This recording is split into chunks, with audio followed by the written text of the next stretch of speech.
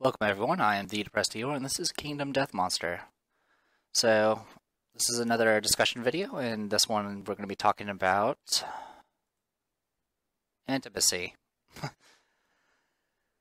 This is probably, I don't really want to say controversial, but it's definitely been a lot of discussion in a lot of various little forums I've been looking up, discussing kind of the balance for the intimacy tables and the choices.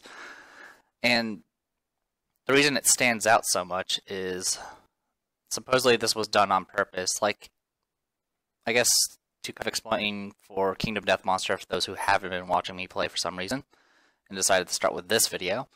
Throughout Kingdom Death Monster, once you hit certain points in the game, or do certain things in the game, or just things happen to you, it will cause an event where you have to make a choice about how your society, how your settlement's going to handle that issue in the future. So, for example, the first time you die, the first time a survivor dies, you have to decide whether or not to bury them, in which case you get graves, or you can choose to harvest them for parts, which in that case you get cannibalized. And for the most part, all the choices are reasonably balanced. I mean, you can try to do some arguments between graves and cannibalism, saying that graves is better for late game, while cannibalize is better for early game. From my experience, they're both rather useful. Cannibalize in late game can potentially let you go for more things like the higher tier buildings and things like that, and you just have more resources to throw around.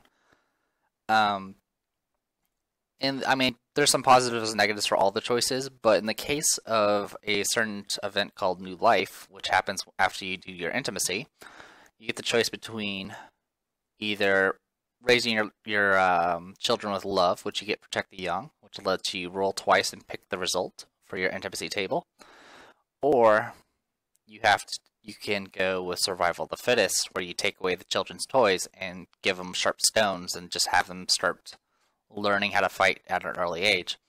In which case you get +1 survival limit, and when you roll for the intimacy, you have to roll twice and pick the lowest, but all your newborn survivors start with +1 strength. So this is the earliest way to start with +1 strength if you're not doing any rules variants. The problem is,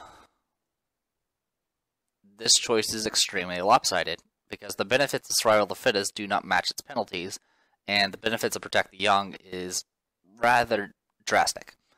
So, and it's not really these two cards alone cause the unbalance, it's also the intimacy table itself. So, this is the base game intimacy table. By the way, I will be going over the intimacy tables for some of the expansions, because the expansions have their own intimacy tables. In which case, if you don't want to be spoiled on any sort of events and things like that, I will be going over Sunstalker and Dragon King, which both have their own campaign variants with People of the Stars and People of the Sun.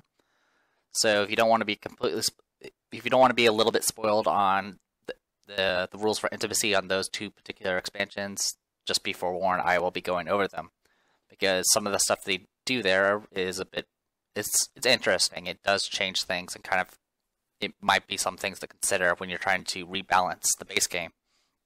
So, let's go over the intimacy table. There's essentially 11 results that you can get, assuming you can get the +1. There are ways to get bonuses for this, which I'll go into later. But essentially, you're going through 1 through 10. You're rolling a d10.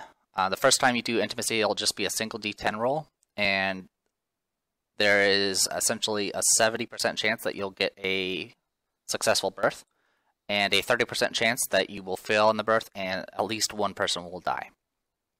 So, this only applies on the first time you do it. Well, I can't say the first time. It applies until you get a principle involving New Life. 30% chance of death for intimacy in this sort of setting mostly fits. I mean, we're talking about a setting that the first thing you learn is language, how to speak to each other. So we're talking a pretty primitive society. The only thing that kind of stood out and really kind of rubbed me the wrong way is the one result here, which is the couple cannot bear the weight of the world. They clasp hands and march into the deep and endless darkness. The nominated survivors are dead. I mean, I get the idea behind it. Like, this is supposed to be this. I mean, this is a. It's hard to convey how bleak and oppressive this setting is. But at the same time, I mean, humans are still animals. I mean, essentially, we're all animals, and it's just we happen to be we have sapience and all that fancy stuff, I suppose is the term. But I mean, there was a better. Originally, I was like, why would I mean, at first I was thinking, okay, maybe this result is just to ensure that there's a way for the male to die, because 2 and 3 is only the female dies, but the male suffers like insanity and disorder, which kind of makes sense. But in the case of this, it's just like, okay, well, instead, because the way that intimacy works is you're picking 2 people, like, okay, you 2 need to breed so we can keep our settlement going. And their response is, well, we're just going to wander into the darkness and die. It's like, I guess, take like another sort of like scenario, like a zombie setting, and humanity is kind of getting run down by the zombie infestation, and a male and female say, you know what, instead of fucking, let's just run into that zombie horde and die. And it just doesn't fit. I mean, for one thing, if the couple look, you would probably notice that the couple is not all there if they are considering just walking into the darkness and dying. Now, a way to make this fit a little bit better is just take this 2 and 3 results and just make it a little bit more extreme. Be like, okay, the child and the female died, and then the husband, the male parent was like, okay, I can't handle this anymore, and then wanders in the darkness or dies or commits suicide.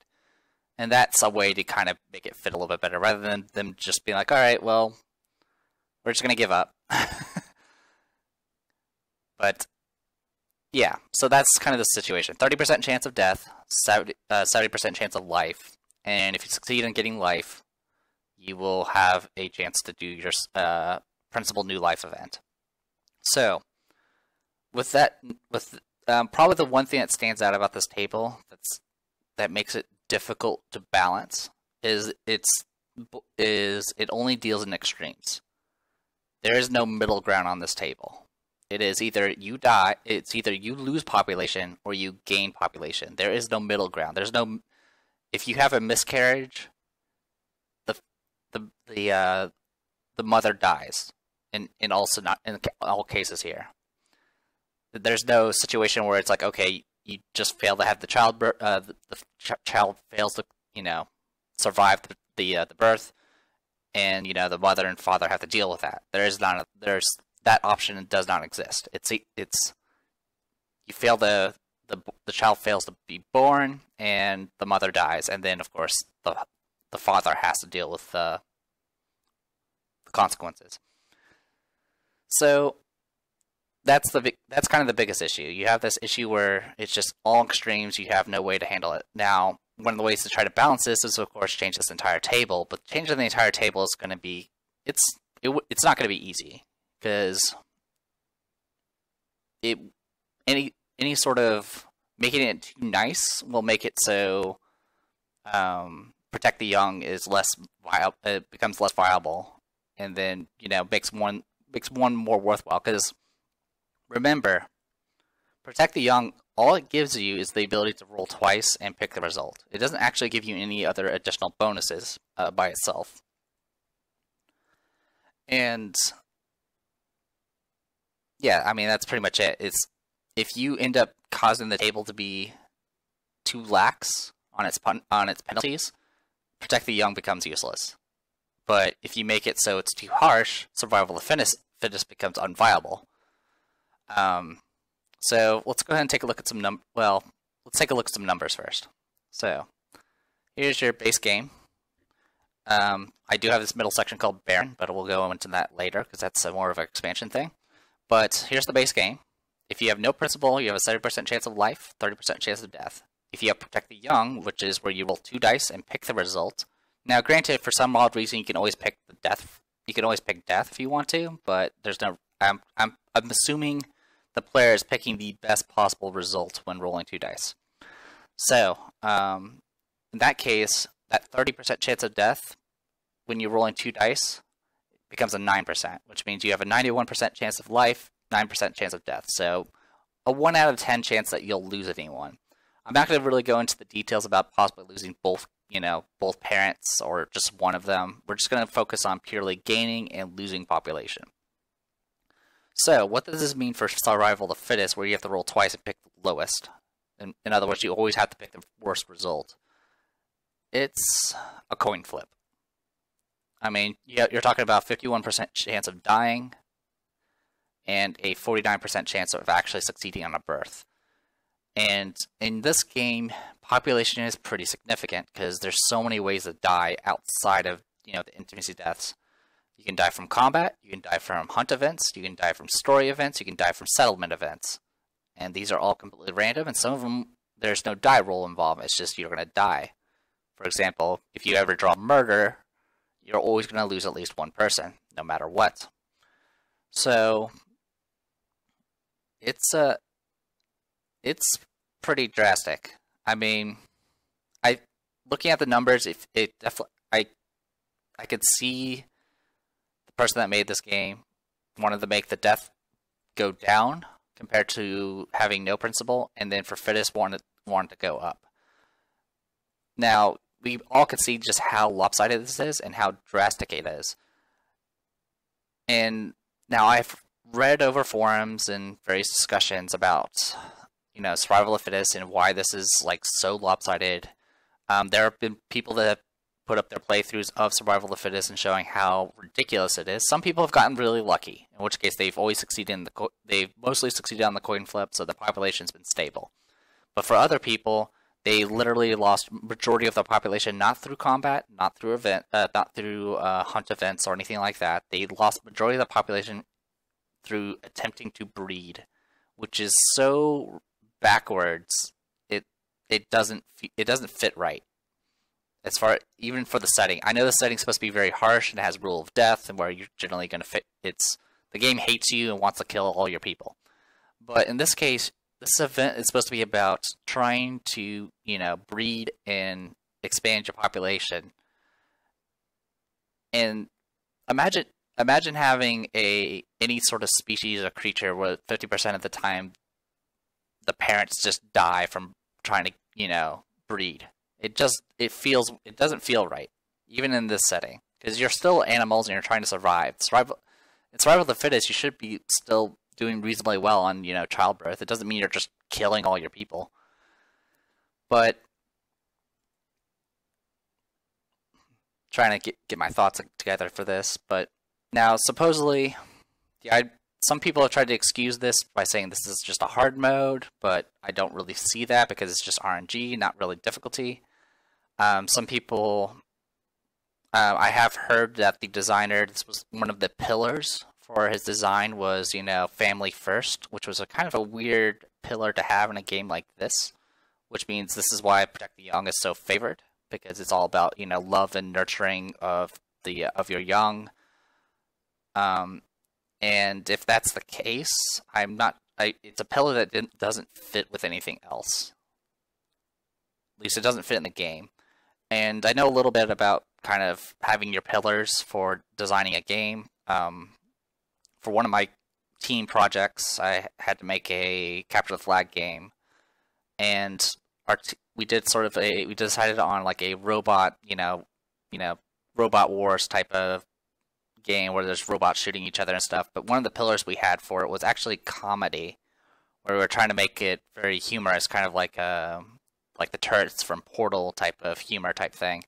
But everything we did kind of towards to try to get humor into the game always fell flat. It never really resonated with any of our audience. It didn't resonate with anyone that reviewed our game and things like that.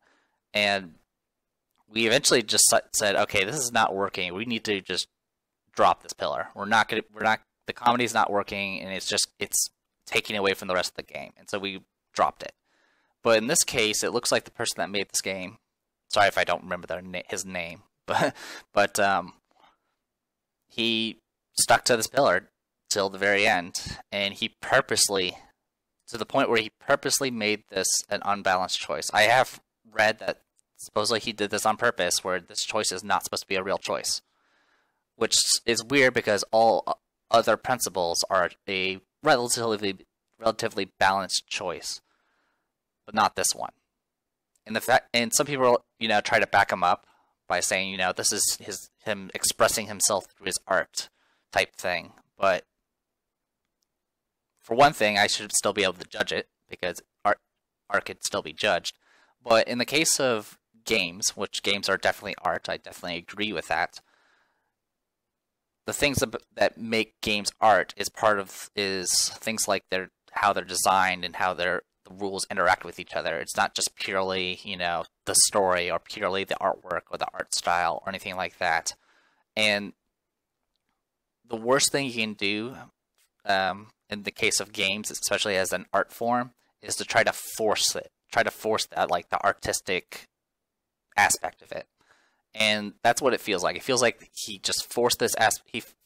He had a pillar that was his view of, you family first type thing, and you wanted to force it down our throats, essentially. And that's what he did with this, where you have to pick, if you don't be a very nurturing family, even if you happen to be someone that, I don't know, is accepting the freaking darkness, like this one, where you... If you happen to be accept the darkness and you have this wonderful face when you're raising a nurturing family, I mean, if you don't do that, you're gimping yourself in this game. And that's the problem.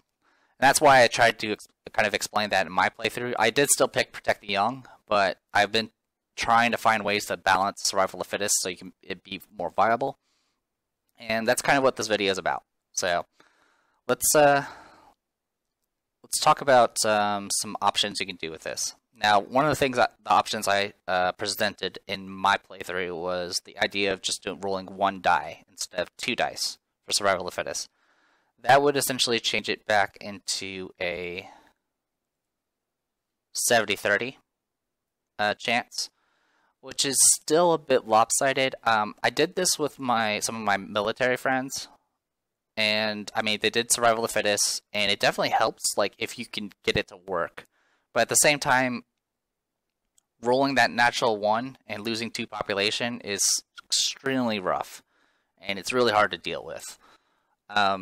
And nothing's worse in this game than rolling intimacy and losing population. That's probably the worst thing to ever happen, is you have an opportunity to gain population, instead you lose population. So with 70-30, it's pretty rough, and one of the things you can do in this game, at least in the base game, is you can,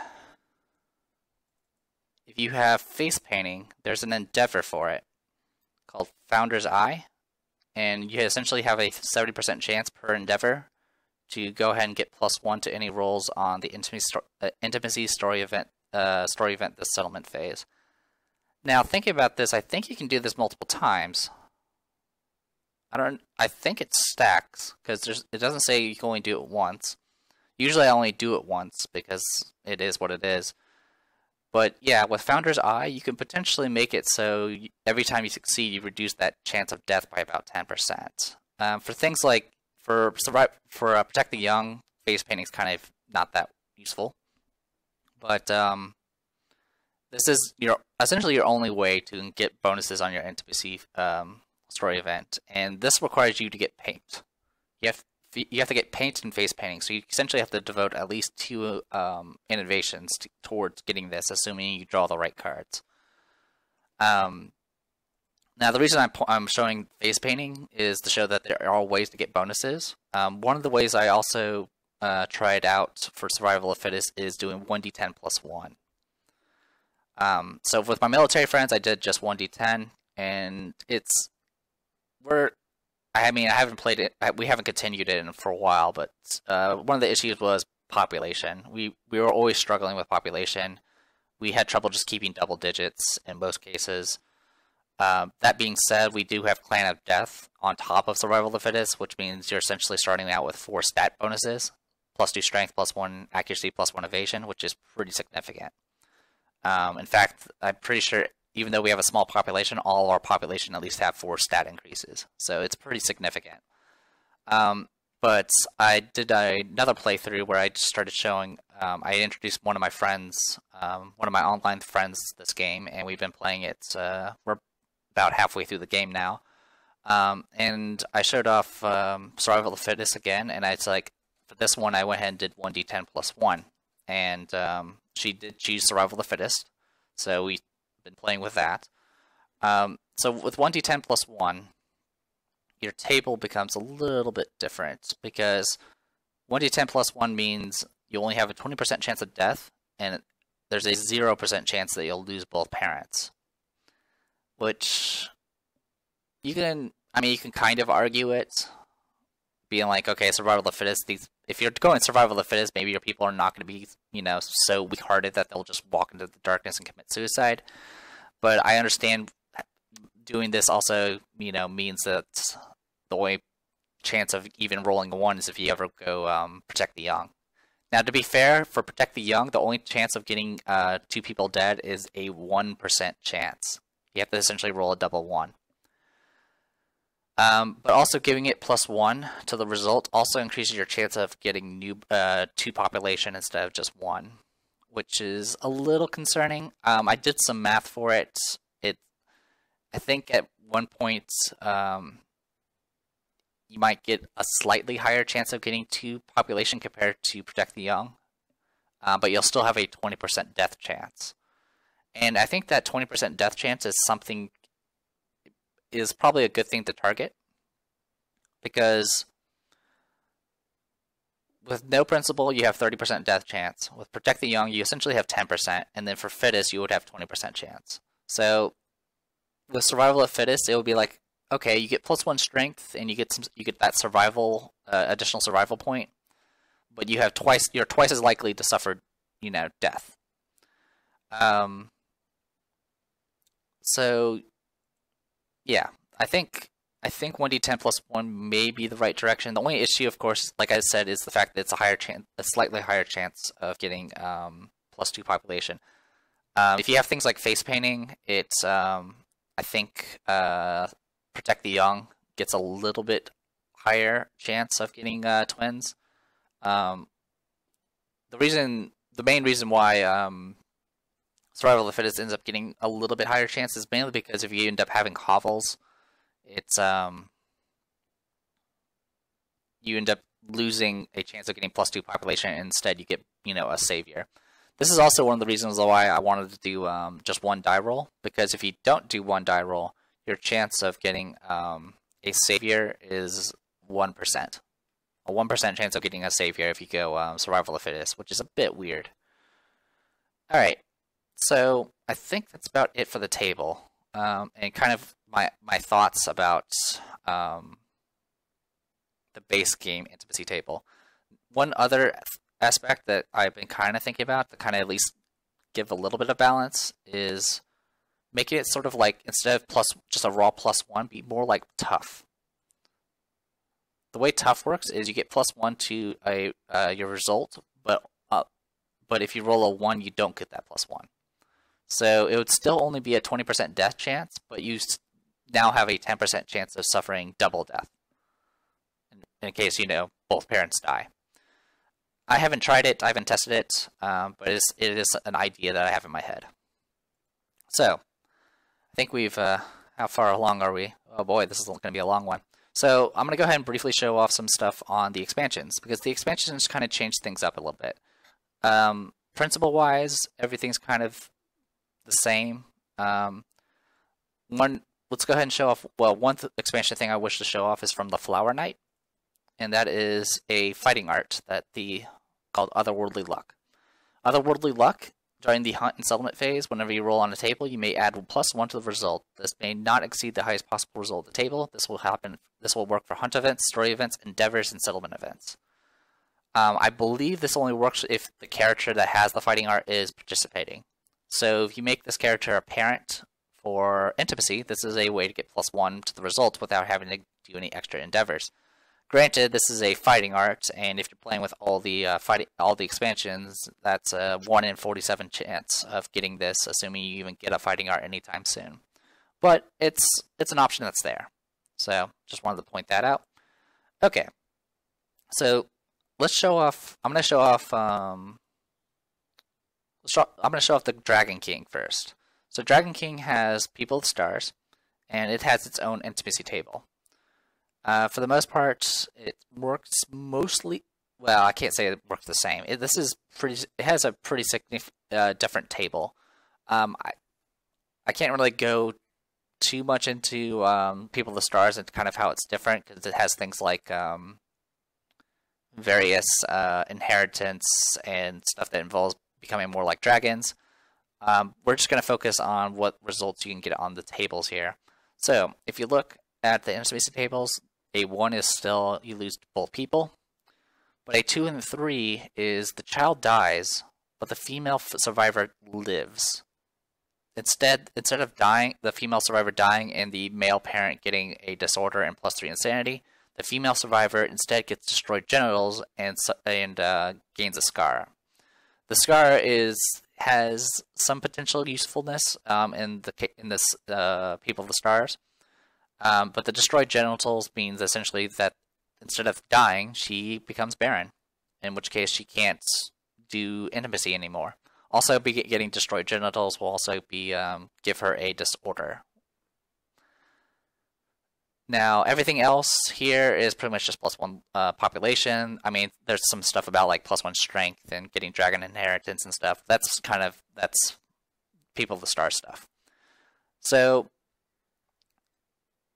that's pretty much the gist of it. It definitely has that thing what I wanted in the base game, where instead of having extremes, you have you have the 2 extremes, and then you have kind of a middle ground with the 2 and 3, where the parents still live, but the mother can't give birth anymore, which, I mean, that could potentially still lead to a downward spiral for your settlement, because if all your females happen to get this, then you're kind of screwed, because then you can't produce any children, but at the very least your population isn't going down, which is important. It also means that if you have any females that do get destroyed genitals, they at least you can just have them focus on combat rather than breeding. So that's kind of the gist of it here. I'll go a little bit more into it after I review the Sunstalker. Now, something about the Sunstalker. People of the Sun, in the base game and in People of the Stars, whenever you get your first birth, you get to do your new life event. And the new life event, you get to pick your principle. You either pick Protect the Young or Survival of the Fittest. People of the Sun do not have this. People of the Sun start out with Survival of the Fittest. The moment you decide, okay, we're going to be doing People of the Sun, your people automatically already start with Survival of the Fittest. You don't get a choice in this, which is what makes this a little bit more interesting, because this is using the base game rules for Survival of the Fittest, which means you're rolling 2 dice and picking the lowest. Now, the way they make this a little bit more viable is a few things. One is you're doing something called a water birth, and the way you do a water birth in People of the Sun is, instead of having to try to do auguries where you only have about a 30% chance of actually getting intimacy, there's actually an endeavor on one of your starting settlement locations that lets you just immediately trigger intimacy. Now, I believe in the case of deciding your partners for that particular intimacy, I think once you decide their partners, you can't switch them or something like that. I can't really remember exactly. But, so in People of the Sun, you actually have full control over when you do intimacy. You don't have to rely on things like Matchmaker or auguries. So that's kind of one way to help balance it a little bit, though, like I mentioned before, having more opportunities for intimacy with Survival of the Fittest doesn't exactly give you more population, because the problem is you're dying from intimacy. Now, the way People of the Sun kind of handle this is, if you look here on the left, you have ways to get bonuses. You have the Purification bonus, which you can get +1 per parent that's purified, so you can get up to +2 bonus for this. Now, if you get +2 bonus on this, your chance of death becomes it literally becomes about 19%, which we'll get into later. But yeah, so in this, Survival of the Fittest is playing by the normal rules, so you're rolling 2 dice, taking the lowest. If you roll, now there's some special rules if you roll double 10s and double 1s. Double 10s get you triplets, and double 1s get you both parents killed. Now, what's also a little bit more harsh about this table is 1, 2, and 3 still kill both parents.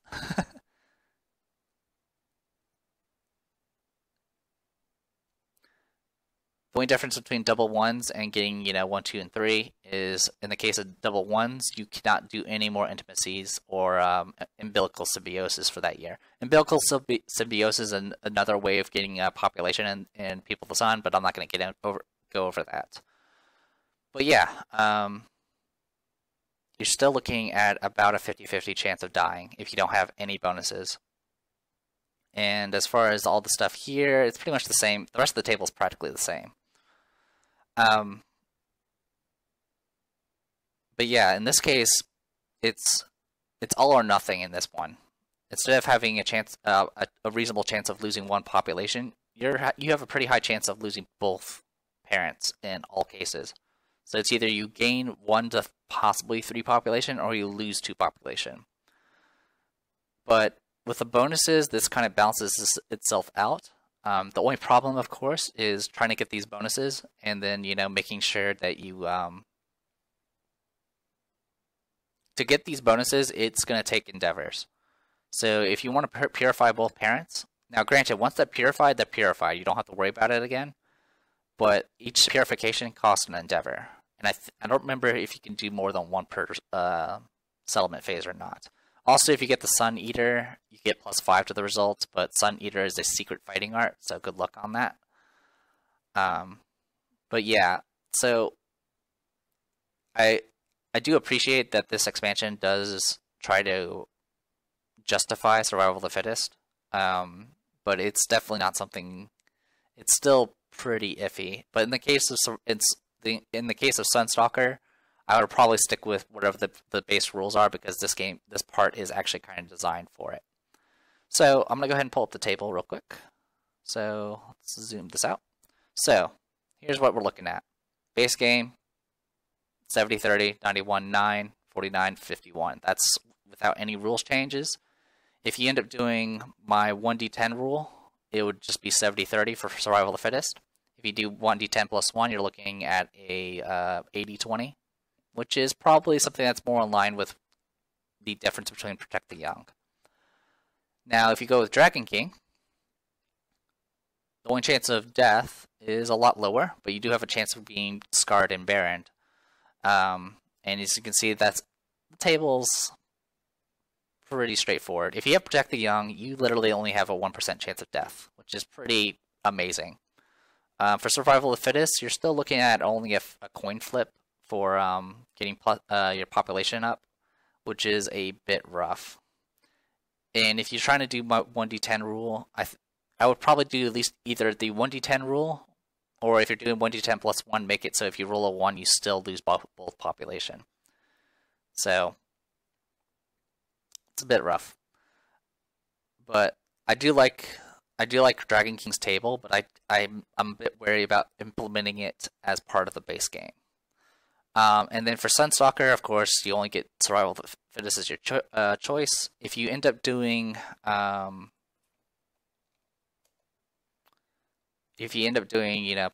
Purify, you're looking at an 81% and 19%.